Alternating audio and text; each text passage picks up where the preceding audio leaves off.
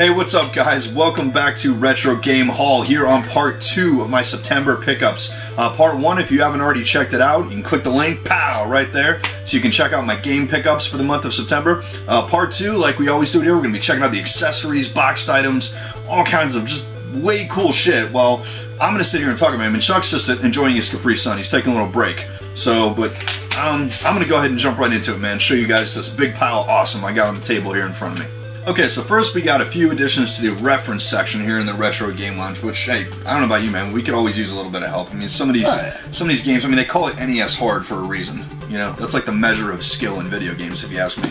So first, pre-Wikipedia. Yes, pre-Wikipedia. This is before the internet, ladies and gentlemen. We got the Ultimate Unauthorized Nintendo Game Strategies, winning strategies for 100 top games. You got all kinds of stuff in here: sports games, California games, Ikari Warriors.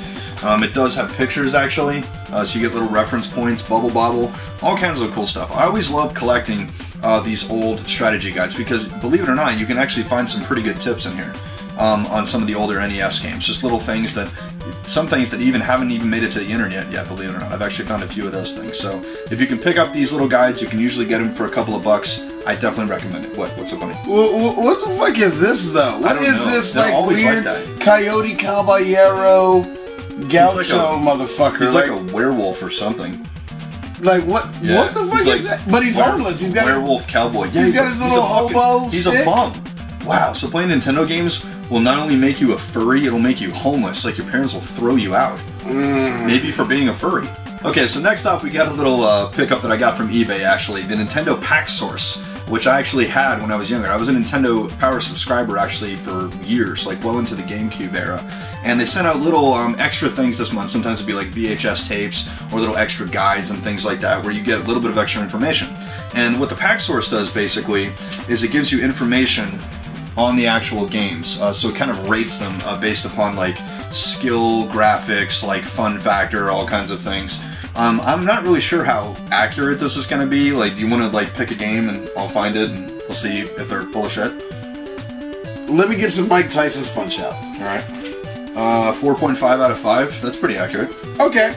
I can go with that. Yeah. Now, a shitty game. Friday the 13th. Let's be festive. Graphics a 3.5. And fun factor is a 3 out of 5. Wait. Okay, I just happened to look over here. What does Zelda say? 4. So they're saying it's almost as good as Zelda.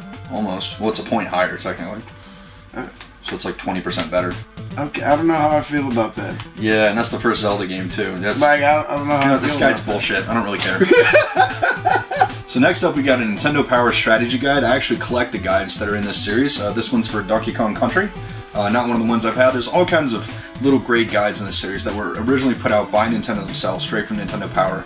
Like the Mario Mania ones that you guys saw, top secret codes and passwords. There's one for Link to the Past, for Final Fantasy. There's all kinds of these great guides, and it's really cool because you got like full color pictures, maps, level breakdowns, things like that. Yeah, so power-ups, all kinds of stuff. So if you didn't want to bother like going and watching a YouTube video of a playthrough, these are where it was at. Yeah, like if you just want a complete map of the levels so to help you guide through it, this is actually still really helpful, even in the information age. You know, the internet. I still like having these things, especially for the higher level games like Chrono Trigger, Final Fantasy, Legend of Zelda, stuff like that takes a while to play. It's always nice to have a guide with you.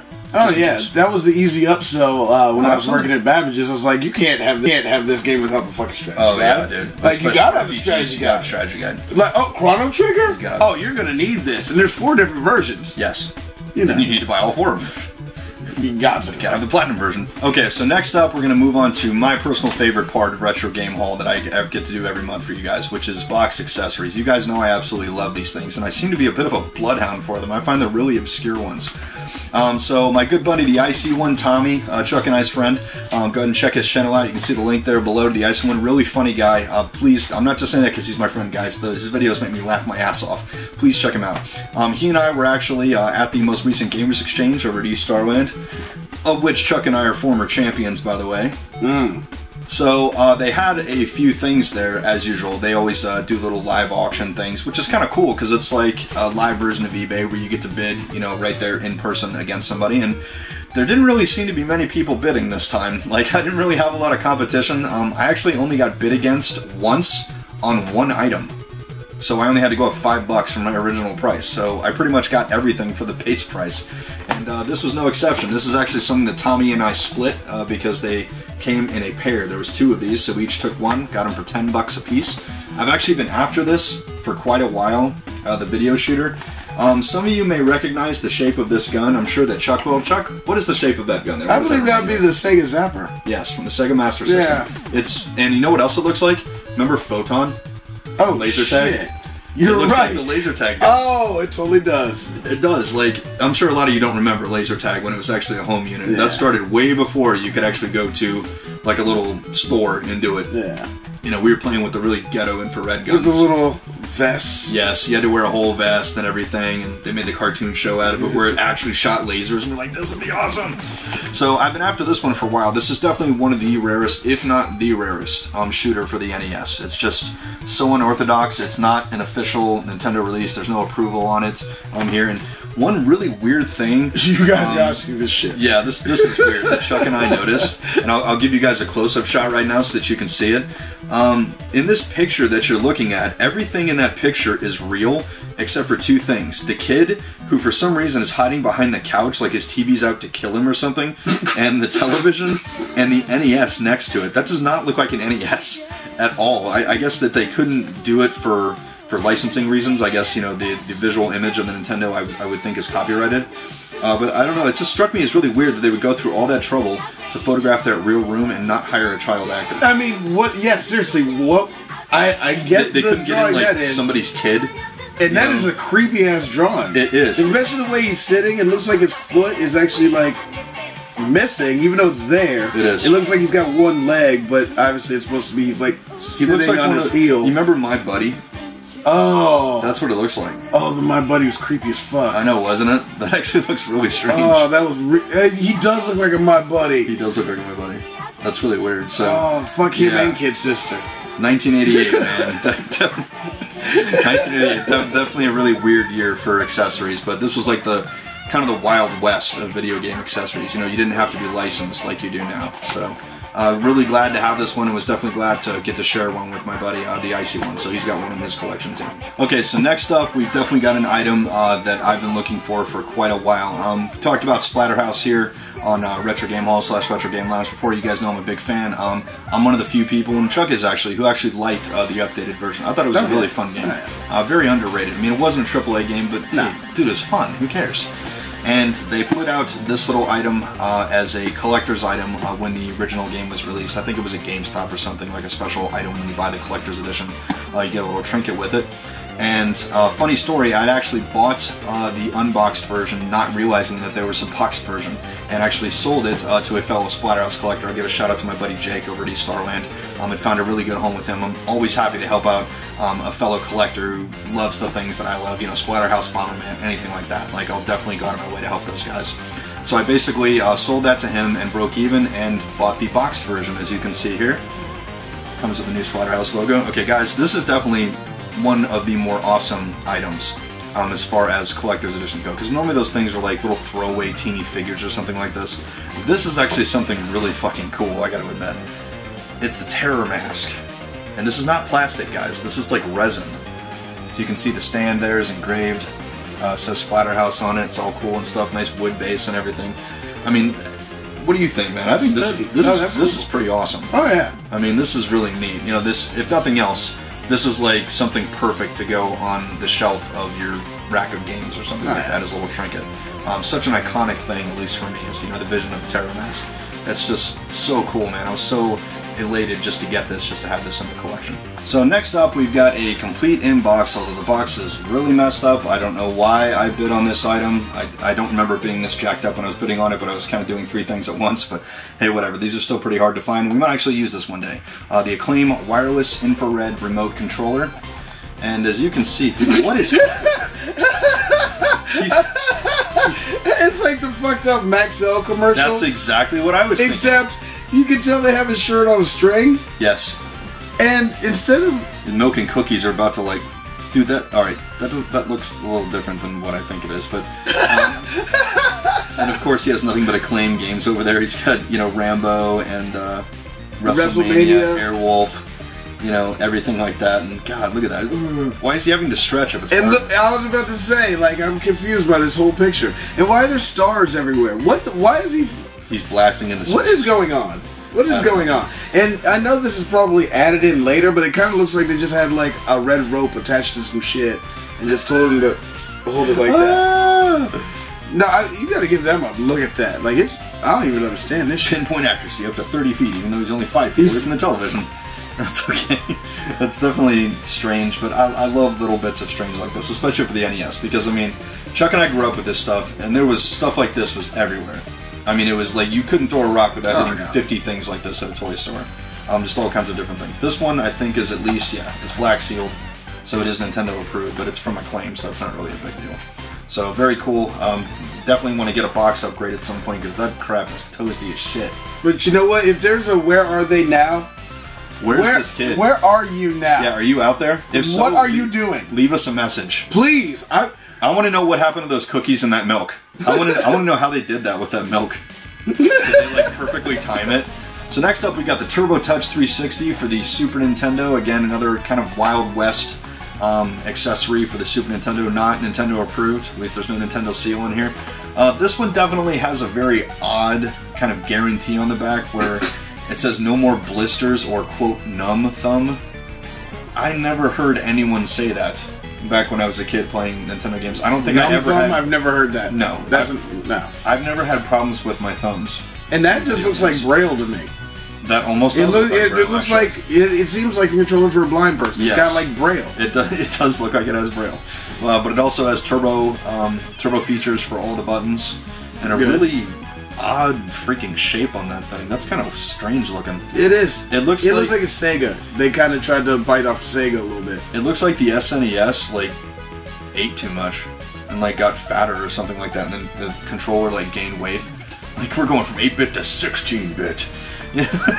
But it still has a great personality. It still has a great personality, yes. So I don't know. This is definitely one of the more unusual SNES controllers. I've seen this one around, so cool to have it in the box. So next up, we actually just have a box. It does have the plastic tray in it for these two controllers. This is the dual turbo wireless remote system, again from Acclaim. Acclaim seems to like their wireless controllers for the Nintendo Entertainment Systems. This is definitely one of the rare, if not the rarest, Super Nintendo controller-based accessory. You really do not see too many of these complete in the box.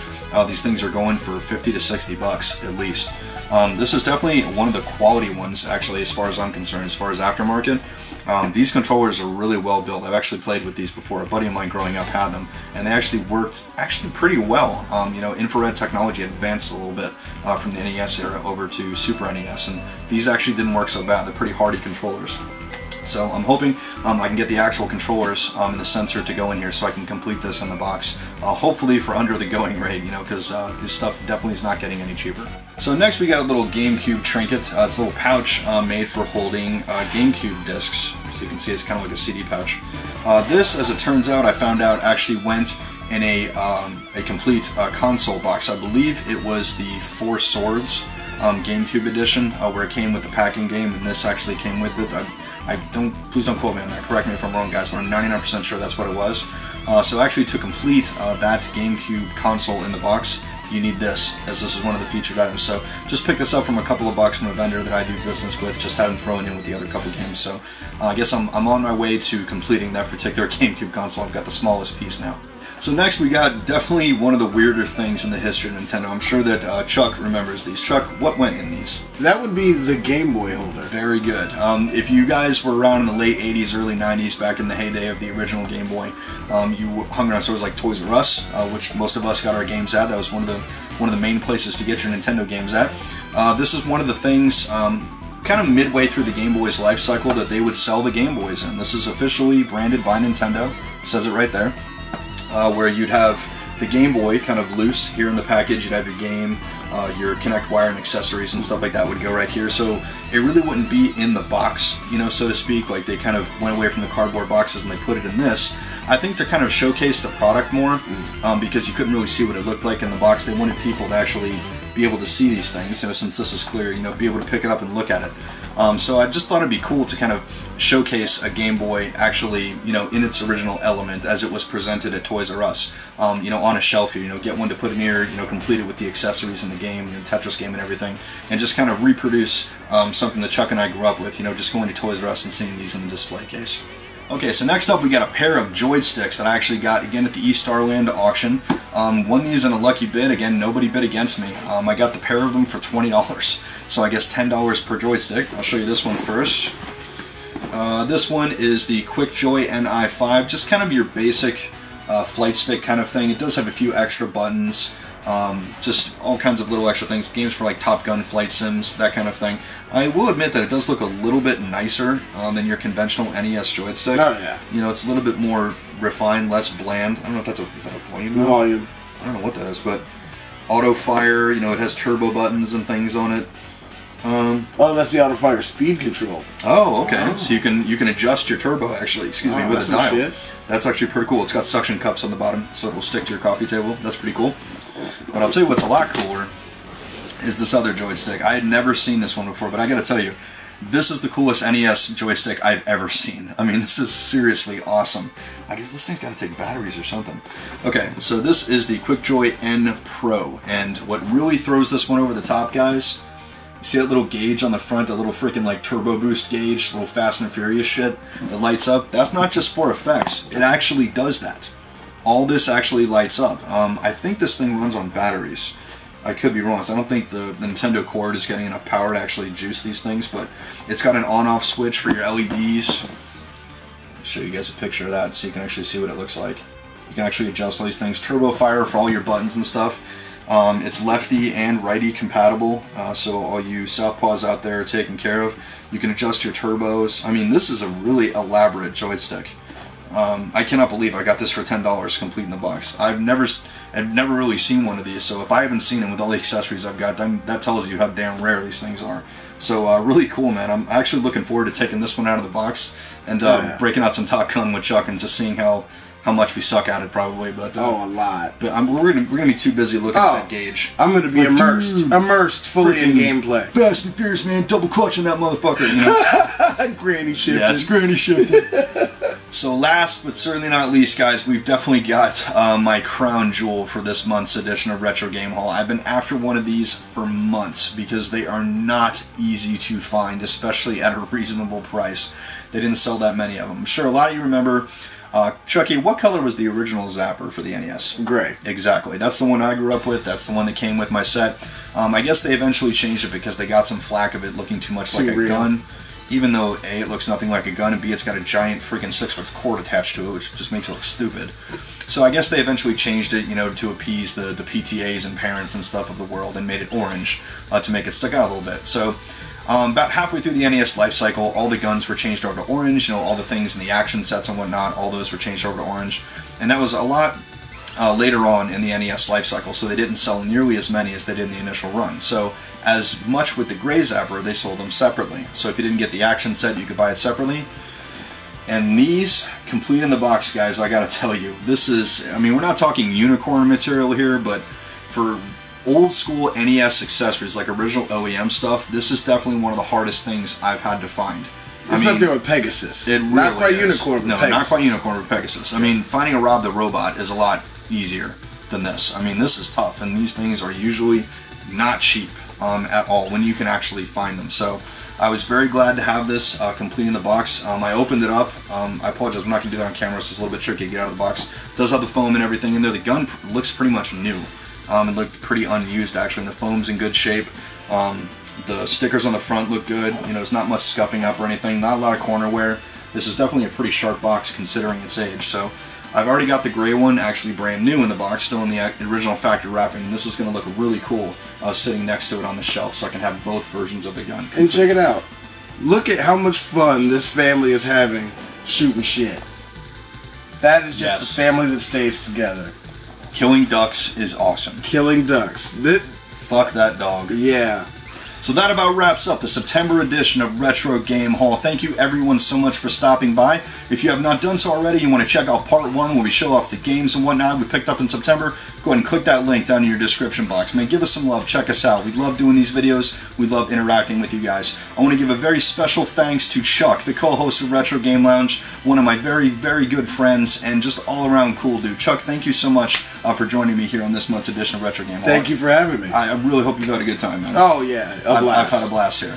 Alright, well, since Chuck is the very special guest here, I'm going to let Chuck send you guys off the way we always do on Retro Game Haul. So, Chuck, take it away. Thank you.